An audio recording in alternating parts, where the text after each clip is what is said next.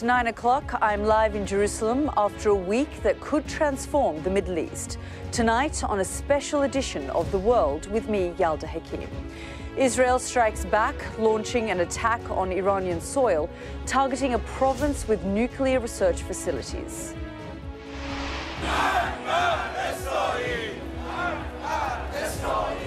Inside Iran, worshippers chanted death to Israel after Friday prayers.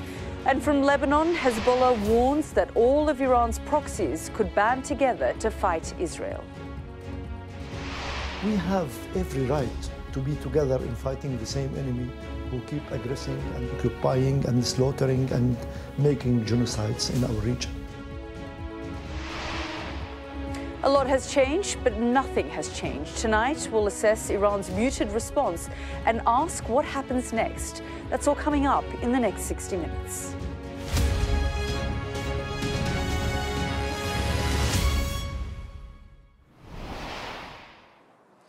Good evening and welcome to The World with me, Yalda Hakim, live from Jerusalem. We knew it was coming, and in the end, it took nearly 6 days for Israel to hit back against Iran. Let's just start with what we know.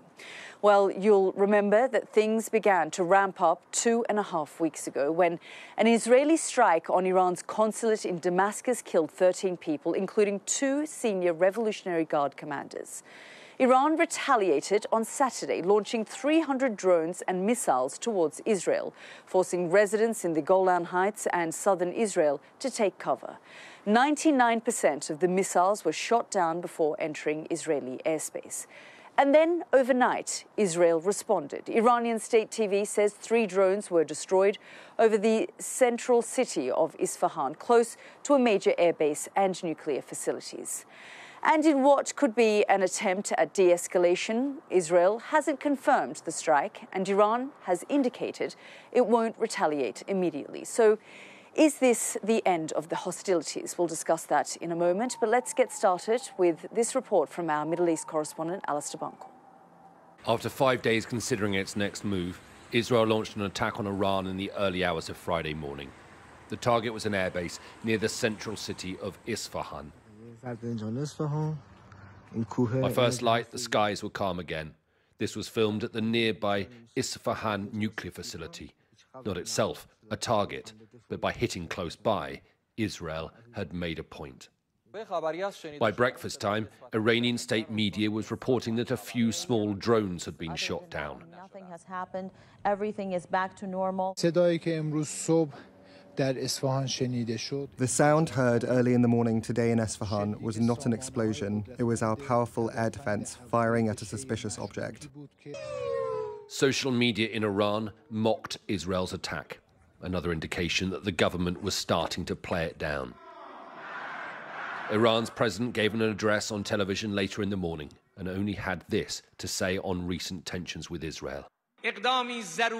Striking Israel was necessary, obligatory, unifying, and a source of pride and power for our great country. There has been no official comment from the Israeli government, although the far-right National Security Minister Ben Gvir put out this tweet describing the strikes as feeble. Israel's allies, who this week had been urging restraint, were noticeably coy today. I'm not going to speak to that, except to say that the United States has not been involved in any offensive operations. Calm heads should prevail. Any significant escalation in the region is not what anyone needs. It wouldn't be in anyone's interests. There have been no reports of casualties from the Israeli attack, and Iran state TV hasn't shown any video of damage caused. Benjamin Netanyahu would have been given a menu of options for a response against Iran by the IDF. On the more provocative end of the scale would have been a strike against Iran's nuclear facilities. Lower down, an attack on pro-Iranian militia in Syria, for example. In one ear, he would have had the extreme right-wing elements of his coalition demanding that Israel take out a strong response. In the other ear, the US president and other Western allies telling him to take the win and walk away. In the end, he sided with neither and chose something in the middle, a limited response, which Iran appears to be brushing off. Alistair Bunkle, Sky News in Jerusalem. Well, it's likely that Israel's attack was carefully calibrated to send a signal that it is capable of striking Iranian territory, but without actually causing any damage. Isfahan province hosts several military sites and nuclear facilities. Here's our security and defense editor, Deborah Haynes, on why it was an ideal target. A muted response by Israel and Iran to this apparent Israeli attack seems to indicate that neither side is seeking an escalation to all-out war for now. While the region is still on a knife edge, the crisis could have been much worse. This map gives the sense of the Iranian military bases and nuclear sites Israel may have considered hitting in retaliation to Iran's unprecedented missile and drone attack last weekend. Yet the response looks to have been limited, focused on the city of Isfahan, a centre of Iranian missile production, research and development. Local media reported explosions caused by Iranian air defences shooting down drones. At least some of the activity appears to have happened at an Air Force base in the city. This picture shows the entrance office windows in the area were reportedly shattered. Satellite imagery from a few years ago gives a sense of why this place might be of interest, with aircraft hangars as well as jets on the tarmac. Also in the area is a facility that's part of Iran's nuclear programme. This still from a video shows multiple air defence positions nearby. A local news reporter describes the site as Nuclear Energy Mountain, and the place is well guarded. Any attack by Israel would have been a way to test Iranian air defences and to send a message. I think Israel is sending a very clear message to Iran that it can target very precisely deep inside Iran. And it's also sending a message at the same time that it is not keen to escalate. It's basically responding very precisely. While recent fears have been about all-out conflict, Israel and Iran have long been locked in a shadow war of deniable attacks and counter-attacks. An Israeli drone was suspected of a strike back in January last year, also in the central city of Isfahan.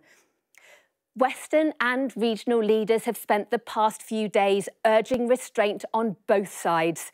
And while a direct war could yet happen, there will surely be renewed hope that further confrontation between Iran and Israel will return to the shadows. Deborah Haynes reporting there, and as Deborah was saying, a collective sigh of relief for now. But the past 6 days may have changed the rules of the game here in the Middle East. Here's our international affairs editor, Dominic Waghorn. In protests in Tehran, they chanted "Down with Israel" and stuck to the official script in the wake of Israeli attacks. The Israelis didn't do anything special based off what I heard from news agencies. I don't think they have the courage to do anything after Iran's successful strike. There is relief across the region that Iran is responding by putting on protests, not retaliating again with missiles. The Middle East has stepped back from the brink after Iran's unprecedented missile onslaught on Israel at the weekend. But analysts here say the rules in the region have changed, and Iran has now forever upped the ante. Now, every time that Israel might do something against the IRGC or might do some sabotage against their nuclear program, as we've seen countless times over the years, this could be the excuse that the Iranians want to launch another salvo of drones and ballistic missiles at Israel. For almost half a century of assassinations, proxy wars, secret operations, Iran and Israel have fought each other in the shadows. After Israel's massive airstrike on Iranian commanders in Damascus earlier this month, the fear was of all-out conflict engulfing the region. That hasn't happened yet. But Israeli observers of Iran say something fundamental has now shifted all the same. Yes, the shadow war came out of the shadows. It will return to the shadows, but this is not permanent. Now we have a precedent for Iran firing at Israel in such large numbers. I think they could do it again somewhere along the line, but I think they're going to choose a more convenient time. Israel still faces the threat of attacks from Hezbollah from the north, missiles from militia in the east, and its war in Gaza has yet to neutralise Hamas. On any of those fronts, there is the risk of escalation to a much bigger war. That threat has been averted for now with Iran, but it remains an ever-present danger. And Dom joins me live here in Jerusalem. Dom, there is no doubt that Israel was sending a very clear signal to Iran. Yeah, but it's hard to read exactly what that message was, given that we don't really know exactly what they hit, what they intended to hit. Originally, we thought they looked as though they were trying to hit an airbase near Isfahan, and we were wondering whether it was a kind of airbase for an airbase, eye for an eye kind of hit, because they did manage to reach an airbase, one of the few targets they did hit. On Saturday, were the Israelis trying to make the point back in reverse? Then we've heard from ABC colleagues in America saying that they've been told by US officials that the target was the radar defense system around the Natanz nuclear facility. Now, that is a very deep bunker in which Iran is enriching uranium, a key part of its alleged nuclear weapons program. So you wonder whether actually Israel was trying to send a message to the Iranians that way, saying that we can strip this sensitive location of all protection if we need to. And also the reports tonight are that it wasn't a missile, it might have been missiles as well as fighter jets launching missiles from just outside Iranian airspace. So the message could also be to the Iranians that we can hit you just outside your airspace and do damage if we want to. That may be reading too much into this. There are those in the Israeli media saying actually this wasn't thought through, as in the same way the attack on the embassy in Damascus on April the 1st that precipitated all this, that led to Iran's counterstrike, wasn't thought through either. This is more Netanyahu sort of thinking on the hoof and not really thinking through exactly what he was doing with this, and the Israeli military following suit. So there is controversy on that wing of Israeli politics, others saying this wasn't nearly enough. Feeble or lame was the one word in Hebrew that Itamar Ben-Gvir, Netanyahu's national security minister, used in his reaction to it. Astonishing, really, his reaction to this. So there's a wide range of reactions to what happened. We can only guess at what the message was. I think the key thing is that now some time has elapsed. It doesn't look like there's any follow-through from the Israelis, and the Iranians are clearly trying to move on from this. And so the real moment of jeopardy about the region being plunged into an all-out conflict does seem to have passed for now, certainly in terms of an Israel-Iranian war. Yeah, as you say, for now, we will be getting more of your analysis throughout the programme, but for now, Dom, thank you so much. Well, let's just bring in Tauhid Asadi, a professor at the University of Tehran. Mr. Asadi, thank you very much for joining us here on the programme. Just give us a sense of the reaction of what's happened since early hours of this morning when we learnt that Israel had launched a strike on Iran. Well, actually, Israel had reportedly warned the Biden administration earlier on Thursday that they will have sort of attack in the next 24 or 48 hours. So there was this expectation inside Iran whether these events, the attacks reportedly on Iran, or the responses Israelis have been talking about. I think it's a little bit early to say. At all events, the situation currently speaking looks quite calm, no sign of explosion or injury, and IAEA just confirmed that there is no damage to Iran's nuclear sites. The official reports also indicated that there is no record of any target getting hit. It's quite opposite to what I have been hearing from the Israeli or the mainstream Western media, and I see a clear sort of exaggerated coverage in the Western media. And of course, added to that is the very complicated nature of the situation. We know that this Iran's recent retaliatory attack sent a clear message that there is going to be zero tolerance pertaining to any hostile attack by Israelis against Iran. So I think the Zionist regime is trying to practice. Do you think that message was received? Because as far as the Israelis, and we've spoken to Israeli officials, the Americans, when you speak to the British and the French, they all described the operation last week, the attack that Iran launched on Israel, as a success, because they said 99% of those missiles, those drones were struck down before they even reached Israeli airspace.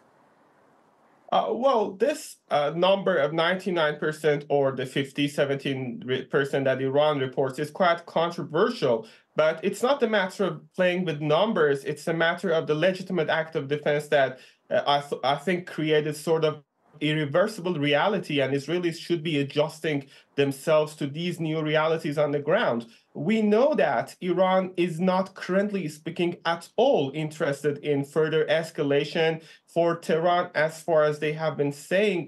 The entire retaliatory strike is over. But at the same time, I think Israelis have received this clear message that the previous strike against their soil was quite limited. Next is not going to be that much limited. It's going to be extended. Iran decided not to use its full missile capacity. Next will be different. And Iran, it took, of course, nearly 13 days for Iran to respond. But next time, Iran is saying that the response is going to immediate.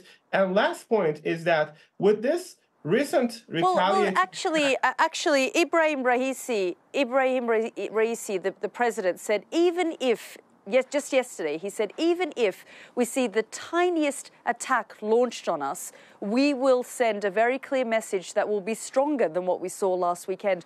What we've seen throughout the day is state media, officials really playing this down. Some saying it didn't happen, others saying that the air defenses kicked in and some drones were struck down. So, you know, this is also the bluster that we heard over the last 24 hours. Iranian officials are now really trying to downplay this entire episode. Well, I don't think so, because the nature of the recent attack, if it's an attack, it looks a little bit controversial. Reportedly, it was said that even there is this possibility of drones coming from inside Iran, which is a new scenario. And of course, I'm strongly convinced that currently Iran is just assessing the situation and assessing the attack and assessing its response.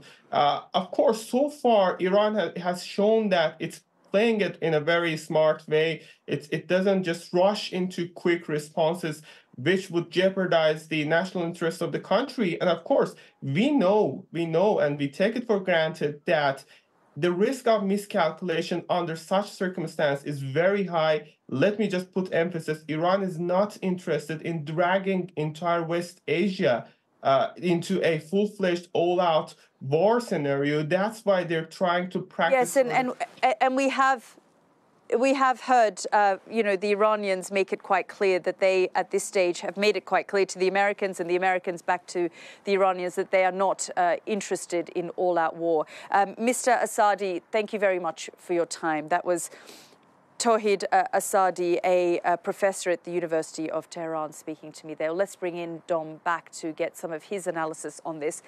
I mean, quite extraordinary, isn't it? The perception from Iran versus the perception here.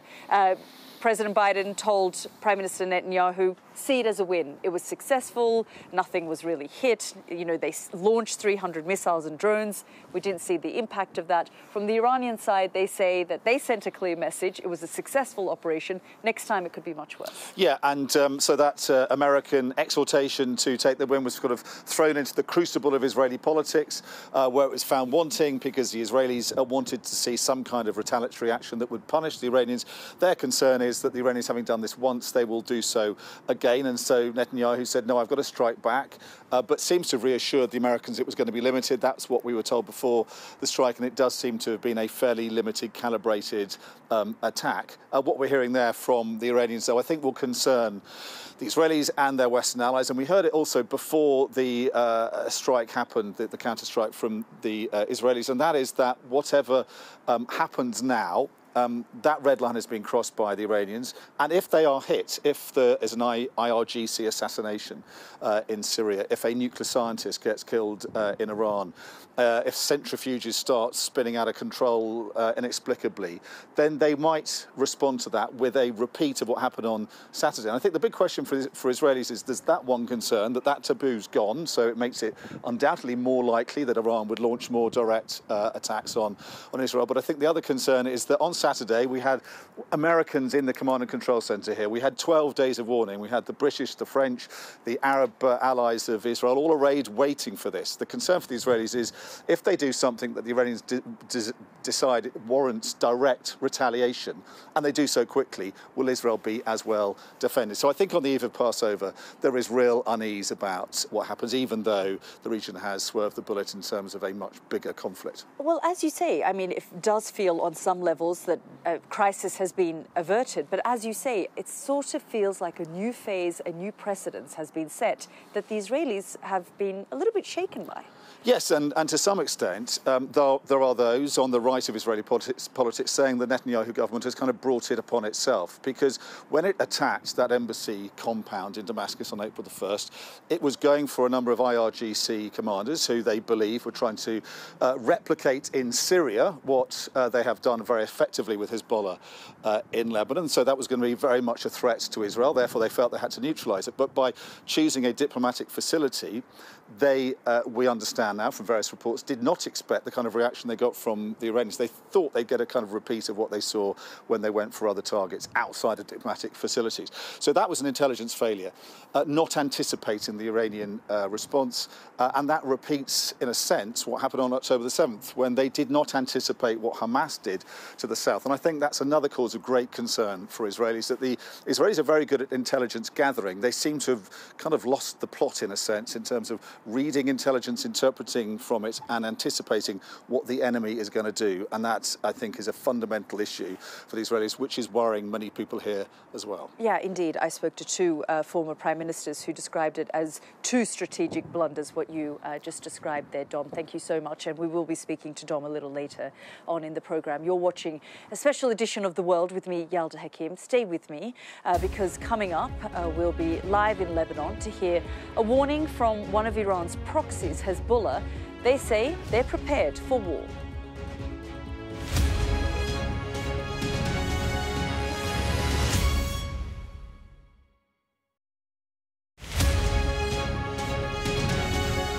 Well, obviously, first of all, I'd like to address that the government just made an announcement, and this announcement is eliminating golden visa for those who want to purchase a property for 500,000 euros or more. But the golden visa remains active till now, because there should be a parliament process for the amendment that they're going to do to the act. There may be changes or there may be not. So for now, it's still active. We don't know. This is creating a lot of disinformation, because we don't know what's going to happen to the current holders of golden visas, which is actually a residency permit. We are not aware what's going to happen when the residency permit expires and they're about to do a renewal. And there is also uncertainty for those who are currently processing their golden visa. Well, in my professional opinion, they should continue, okay? Because until we don't learn anything more about this amendment to the law, as I said, is still active. And we are currently processing golden visa. And the golden visa department that's located in Madrid, which is called Unidad de Grandes Empresas, is still processing them, okay? And that will be my advice to continue. Let's say that in a few days, we learn that those that are currently holders or they are processing it, those will be processed, but once they expire. In the meantime, if you are currently a holder of a golden visa, this residency permit, you can actually swap it, okay, to another residency permit while you are here in Spain.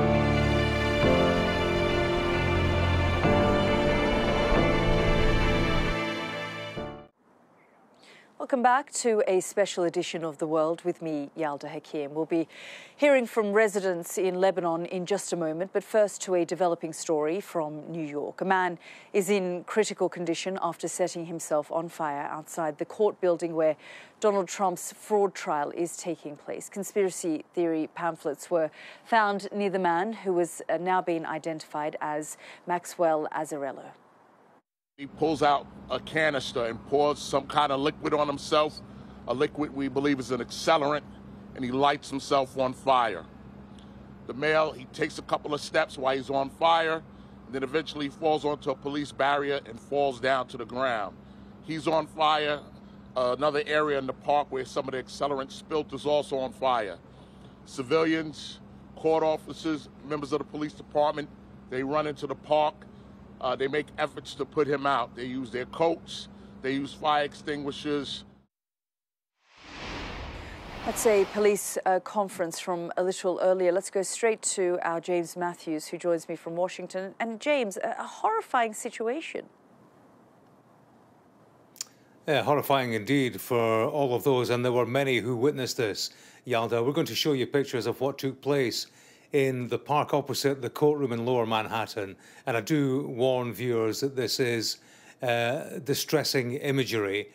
What happened was that Max Azzarello, a 37-year-old from St. Augustine in Florida, traveled to New York. His family were unaware he was here. He went to the park around the time that inside the court they had just selected the last of 18 jurors, 12 for the jury box and 6 alternates.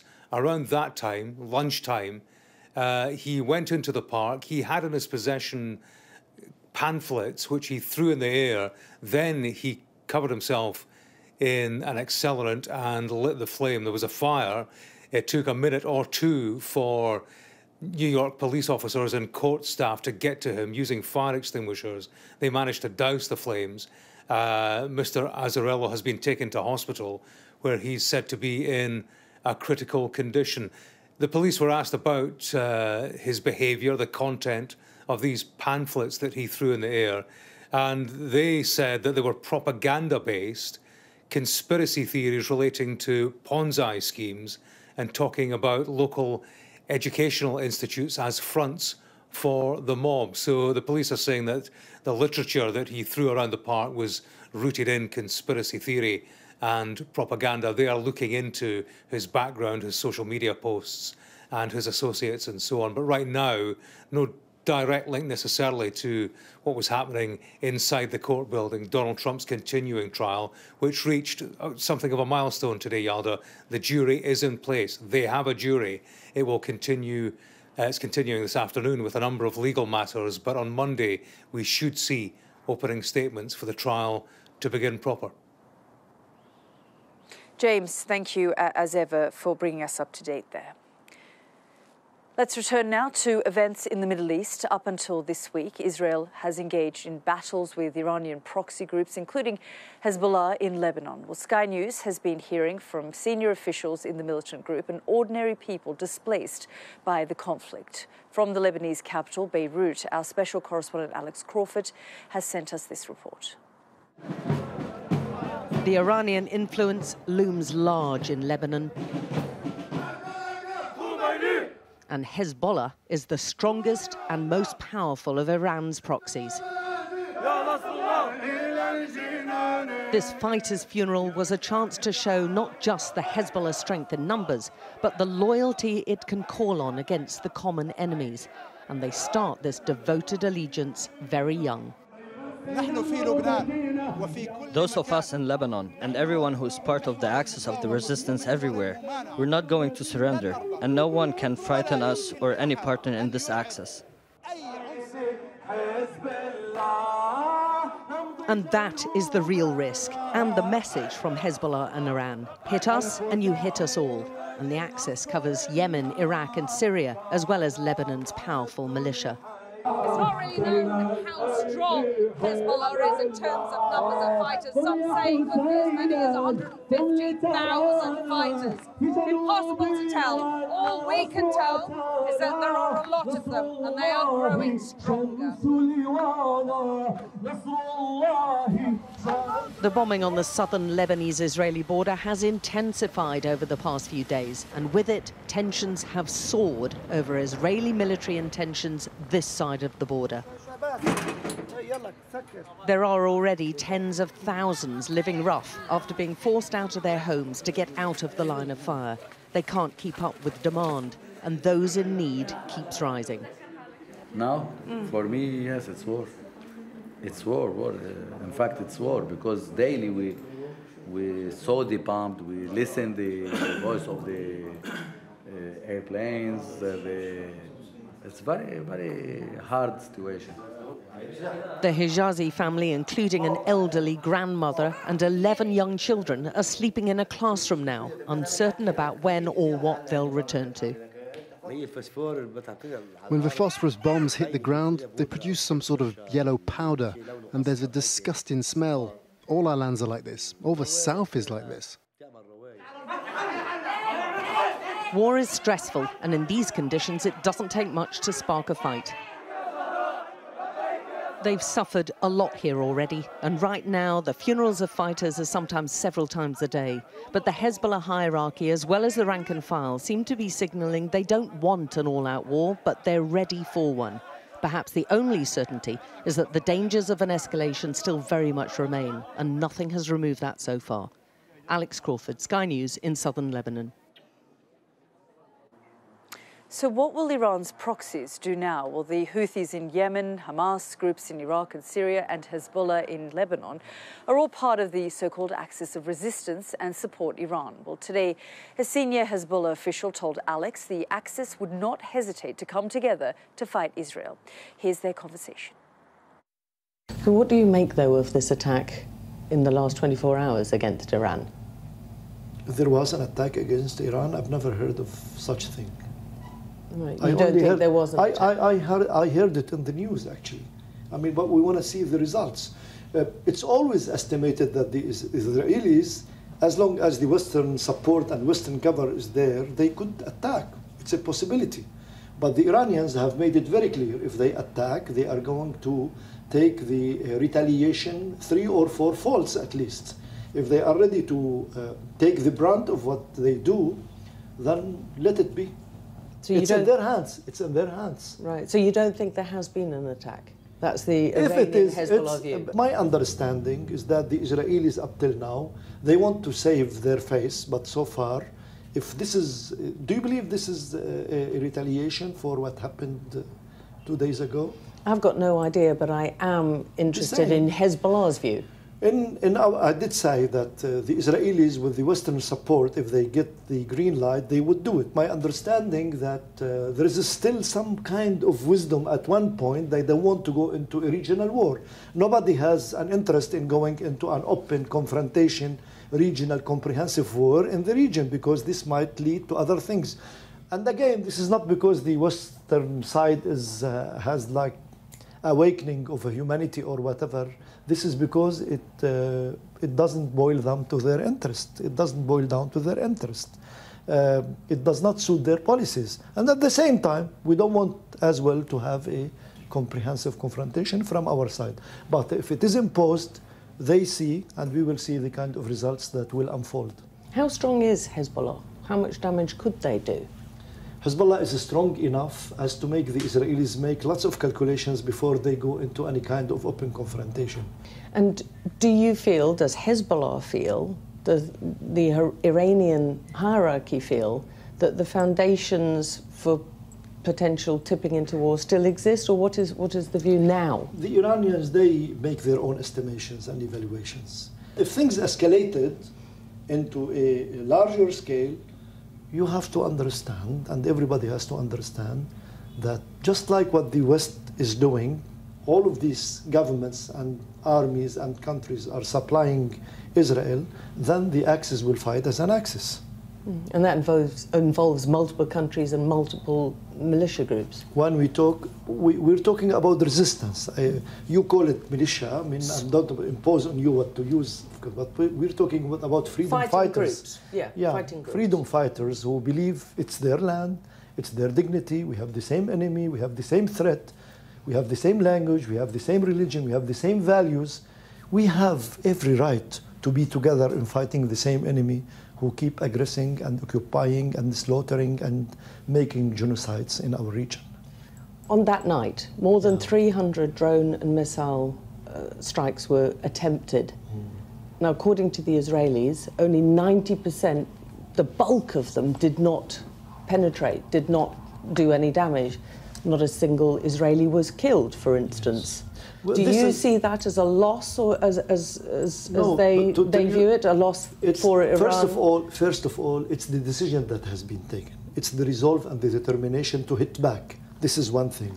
The other thing, the Iranians have to reveal what did they want exactly to do. You know, did they really want people to be killed, or did they want to tell and to send a strong message that we are ready to retaliate? I see it as a kind of victory to Iran, as a kind of victory to the whole axis. It's not how many Israelis were killed. When you talk about 300 drones or 200 missiles or whatever, I tell you about 4 Hiroshima atomic bombs that have been dropped on Gaza.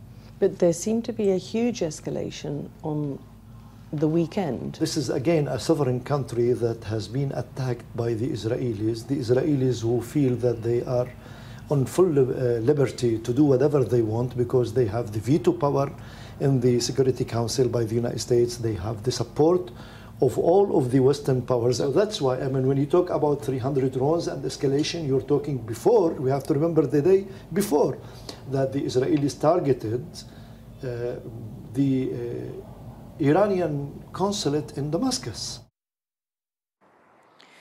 Alex Crawford with that report. Well, stay with us because it's emerged America was only notified at the last minute. Coming up, we'll assess how effective Israel's actions have been with 2 retired generals, one from Israel and one from the United States.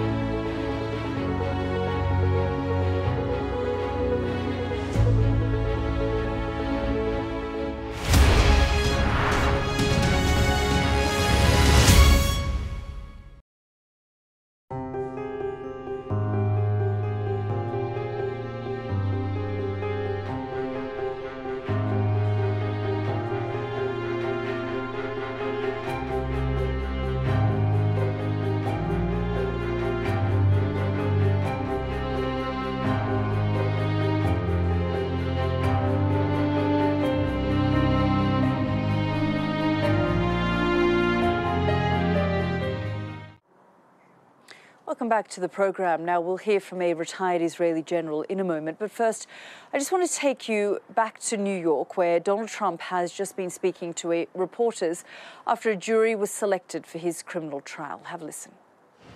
Okay, thank you very much. Appreciate it. We just had another hearing, and the trial starts on Monday, which is long before a lot of people thought. The judge wants us to go as fast as possible. That's for his reasons, not for my reasons. And this is really a concerted witch hunt, very simple. Everything you heard in there, this is a witch hunt by numerous judges, Democrat judges. You take a look at it, and Gorin is a whack job. What he did was a disgrace. It's being reviewed by the appellate division. And I hope they do justice, because everybody's looking, and nobody, no business is coming into the city. None whatsoever. They're looking at that case. That case is a threat to democracy, frankly, what took place with the AG. A crooked AG, Letitia James, who campaigned in the fact that I'm going to get Trump, I'm going to get Trump. That's all she said for 2 years. Donald Trump speaking there outside the courthouse in New York, and we were also reporting that breaking news in the last hour or so, where we got reports that a man had actually set himself out on fire outside the court where Donald Trump's fraud trial is taking place. Now, back to the Middle East, and we're following developments after an Israeli missile attack on Iran. Israel has refused to comment on the reports, while Iran has played down the attack, saying 3 drones were shot down near the central city of Isfahan. Tehran insists nothing was hit, and it has no plans to retaliate. Well, let's talk a little bit more about Israel's tactics with this attack. I'm joined now by retired Major General Giora Eiland, the former head of Israel's National Security Council. Thank you so much, General, for joining us here on the program. When we spoke earlier in the week, you counseled and cautioned, and you said that Iran's attack last weekend on Israel should be viewed as a success, and Israel shouldn't further escalate the situation. How do you assess what's happened in the last day? Well, I don't think that this is a very significant event. I mean, Israel tried to do something to send a message to show the Iranian that they are actually can be penetrated, that we can reach even sensitive places like the Natanz. And this is a place where they actually enrich uranium for clear purpose. But Israel tried to do it in a very, very careful way. So I think that both sides can be satisfied. And I don't predict that there will be a real escalation after this event. It doesn't mean that let's say, the long conflict between Israel and Iran is going to be resolved. On the contrary. We have to remember that what we see right now in the past 2 weeks is only, let's say, some reflection of the Iranian very clear decision, which is explicitly announced by the supreme leader, that the state of Israel should be eliminated from the earth. They say it explicitly again and again and again. And General... So as far as Iran is concerned, no, it is important. Do you think that message... let me finish this sentence. So as far as Iran is concerned, there is no any dispute that should be resolved. This is the goal, to eliminate the 8 million Jews who live in this country. And as long as they fail to achieve this goal, they will continue either by proxies or directly by Iranian forces. This is their legacy. This is the supreme goal of Iran, and they will continue. General, do you think that message from Israel today was received in Iran? I, earlier in the program, spoke to someone in Tehran, and he said they saw Iran's attack on Israel last weekend as a success, as sending their own message that, frankly, this is now a different phase, that they won't tolerate, for example, their compounds being attacked or their generals being killed, that this is how they intend on responding. And should anything like that happen again, they're not hesitating to launch further attacks. He said that to me in the last hour. So do you think the message that Israel was trying to send has been received? Well, I don't know. Again, both sides are trying to, let's say, to emphasize their success. and in a way to underestimate the success of the other side. But the important matter is this: in a parallel to the attack in Iran, Israel did attack Iranian radar in Syria. And this is much more important because the Iranians are trying to establish in Syria a similar organization to Hezbollah in Lebanon. And I just listened to the other interview that you gave with the, let's say, Hezbollah member of parliament in Lebanon. And certainly that's what the Iranians want to do in Syria. And in the past 9 years, we continue to attack Iranian targets in Syria, and we will continue. Now, I don't think that Iran will respond to the Israeli attacks in Syria, as they claim that they would do, but we will have to wait and see. I don't think that there is a real escalation now between Israel and Iran. Certainly, Israel is not interested, and Iran understands that because of their attack, maybe they had some technical or tactical successes, but actually managed to create a coalition against them, and this is something that they certainly don't want to see. Well, we're grateful for your thoughts, retired Major General Gura Island there. Thank you so much. You're welcome. Well, the General was speaking there about the coalition that was formed following Iran's attack on Israel. The US is said to have only been told about Israel's attack at the last minute, despite its involvement in defending Israel last weekend. Well, earlier, former commander of US Central Command, Joseph Votel, told me he hopes tensions will now begin to cool. Have a listen. I think we expected some type of response from Israel.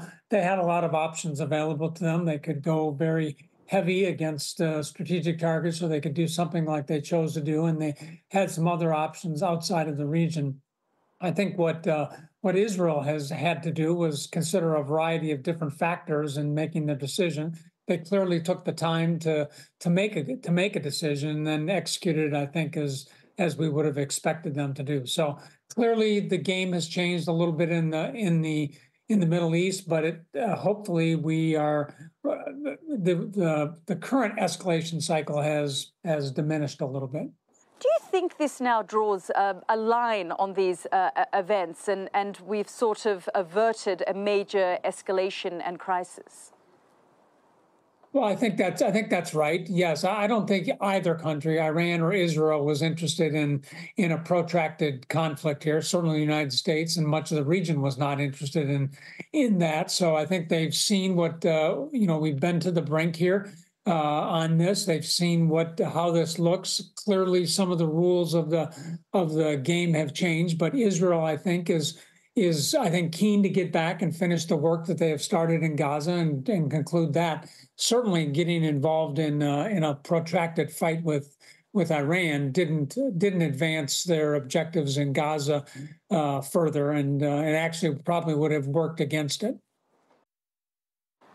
That's the former commander of US Central Command, Joseph Votel, speaking to me a little earlier. This is a special edition of The World with me, Yalda Hakim. Do stay with us, because in the week the clandestine war between Israel and Iran came out of the shadows.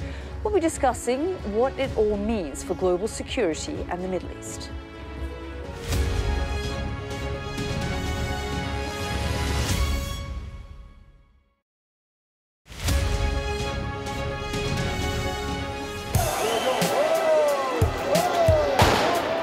I'm Adam Parsons. I'm Sky's Europe correspondent based here in Brussels. More flares going off, a volley of rocks, cobbles have been pulled up out and are being used as missiles to hurl at these police. We take you to the heart of stories that shape our world.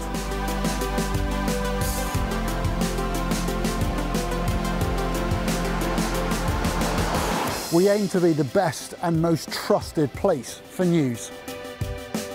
We have now left Italy and entered France. Nobody's asked to check our identity. Made by people who dare to challenge. Nice to see you again, Mr. Barnier. Why? Meeting you. Fishing does have the potential to stymie an enormous economic deal. What strikes you when you come to this glacier is not just the way in which the environment is changing, but the speed at which those changes are happening. It's devastating, actually.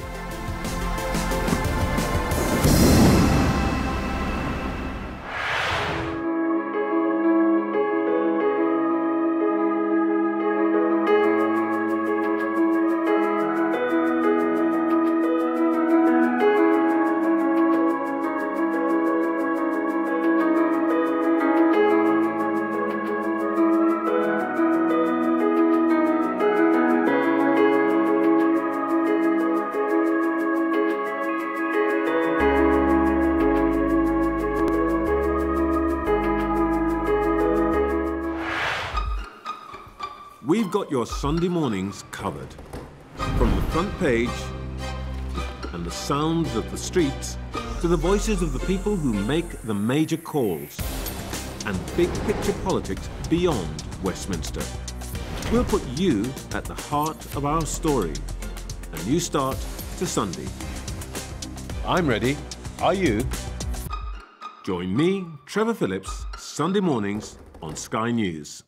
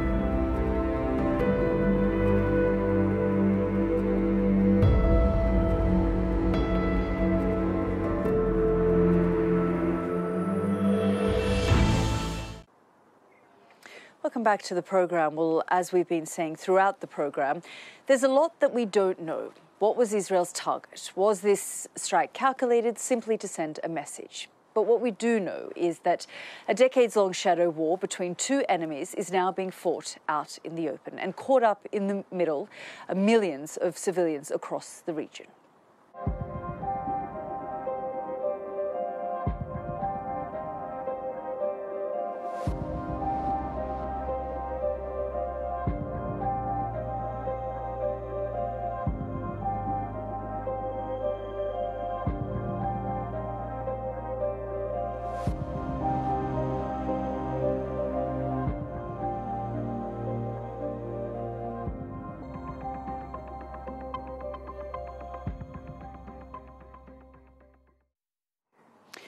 And Dom joins me here for more analysis. And Dom, we were ending there on those images of Gaza. We've been so focused on this rivalry, this war of words, these strikes between Iran and Israel. And really, the world for the last week or so has forgotten about Gaza. Yeah, and in a sense, one chapter closes and another chapter opens, or should we say reopens. And I think we should remind ourselves where we were a month or so ago. Israeli-American relations had hit rock bottom. Joe Biden was saying that he thought Netanyahu's policy and war in Gaza, the way he was waging it, was a mistake. And there was talk of the Americans suspending arms transfers. They were so concerned about the humanitarian situation in Gaza. There are those, and we've heard these views reported on our channel today, saying that particularly in Arab countries at high levels, the belief is that because of all that, Benjamin Netanyahu chose a risky, controversial strike at an embassy building in Damascus that precipitated the counter-strike by the Iranians that led to what happened last night. Now, the Israelis say that's a conspiracy theory, and others point out that, as far as we know, that strike on the April the 1st was planned weeks ahead of time. But we are back where we were. We have the Americans saying to the Israelis that they are now accepting the idea of a push into Rafah, that very populated area in the south of Gaza where so many Palestinians have gone to seek refuge, can go ahead, but it needs to be targeted. And reports now from Egyptians and other neighbours of Israel say they are accepting, they're resigned to the fact that Israel is going to go into Rafah. They're preparing for it. They're not happy with it, but they are preparing for the fact that it's going to happen. And so that is going to be a very bloody chapter, new chapter in the war in Gaza that Israel feels it has to do to go in after Hamas leaders. But I think it means that the civilians, the innocent civilians, in their millions, 2 million or so at least in Rafah, are going to face a very hard time. So lots of questions, I think, on the eve of Passover week here in Israel as to what happens next, particularly in the war in Gaza. Dom, as always, thank you so much for all of your analysis there. Well, that's it from the team and me here in Jerusalem. We, of course, will be watching all of the developments in the region. But for now, good night from Jerusalem, and the news at 10 is up next.